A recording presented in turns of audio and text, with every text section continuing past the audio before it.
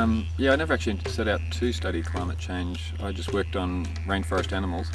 A couple of years ago we did some analyses just to see what the effects of a changing climate might be. And basically the results were just so frightening that it completely changed the direction of my research to completely concentrating on climate change.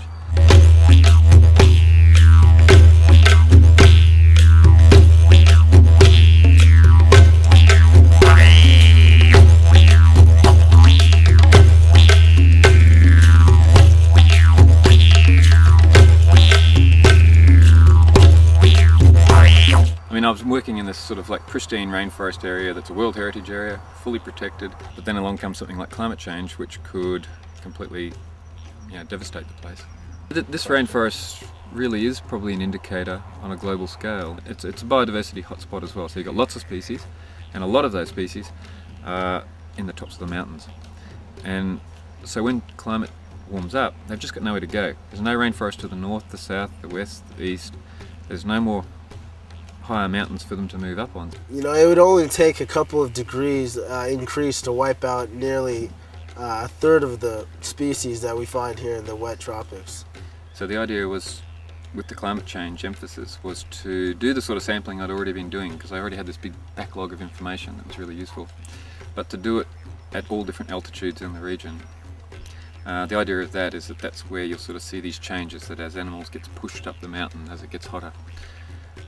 So the sort of things we're doing is to try to pick animal groups where we could sample them at these different altitudes and get a good idea of whether or not they start getting pushed up.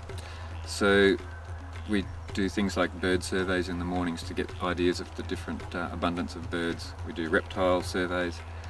We do insect sampling, it's another. So the idea was to try and get a sort of fairly diverse and different groups of species which might show different types of impacts. Part of this project is the mist netting, and what mist netting is there's 10 nets that are 30 feet long and 9 feet tall, and it has a really fine net in it, and sometimes you can't even really see it. And then you just wait till birds fly in there, because they can't really see the nets, and if they do, it's much too late.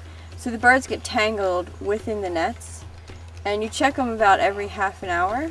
And what they do with the birds is once they take them off of the nets, they process their information, which is they weigh them, they measure their wings, they take blood and DNA samples, which is just taking feathers, and they put a band onto their feet in case they're recaptured again. They can compare and contrast the information that they collect the second time or third time or however many times they catch it.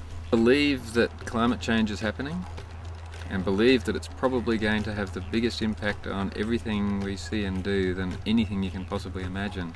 Sometimes people need that harsh reality check to kind of open their eyes and let them see the true picture of the state of the world.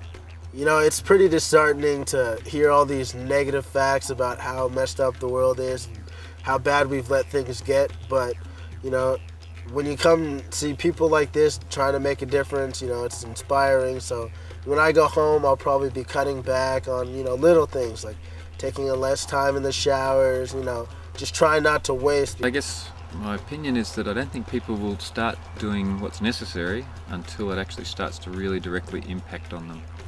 And that's not that far off.